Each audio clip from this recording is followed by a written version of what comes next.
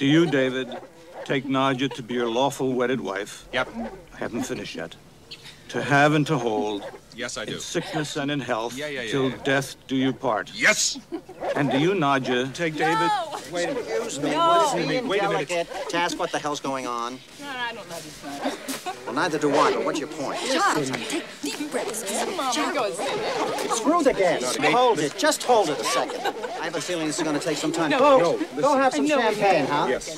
Play some music over there. And kill the door. Honey. Now, what's all this about bargaining? People should get married because they made a bargain. No, would you just come back down here and finish this? Stop the music!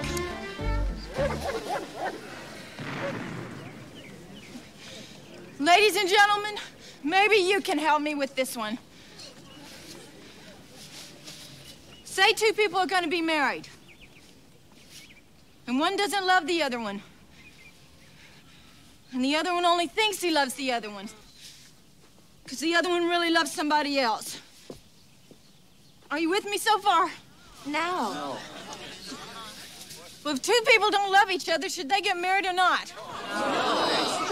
There you go. No, wait a minute. If one of them loved the other one a whole lot, I mean, really adored her. But she doesn't love him. Would worship the ground she walked on, would lay down his life for her. She would learn to love me, wouldn't she? But she's in love with another man and would always be thinking about him, David, always. Not if he's dead, she wouldn't. Excuse me. Not now, Would Father. any of you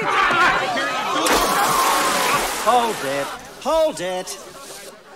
It seems to me the only way to get the show on the road is to take a vote.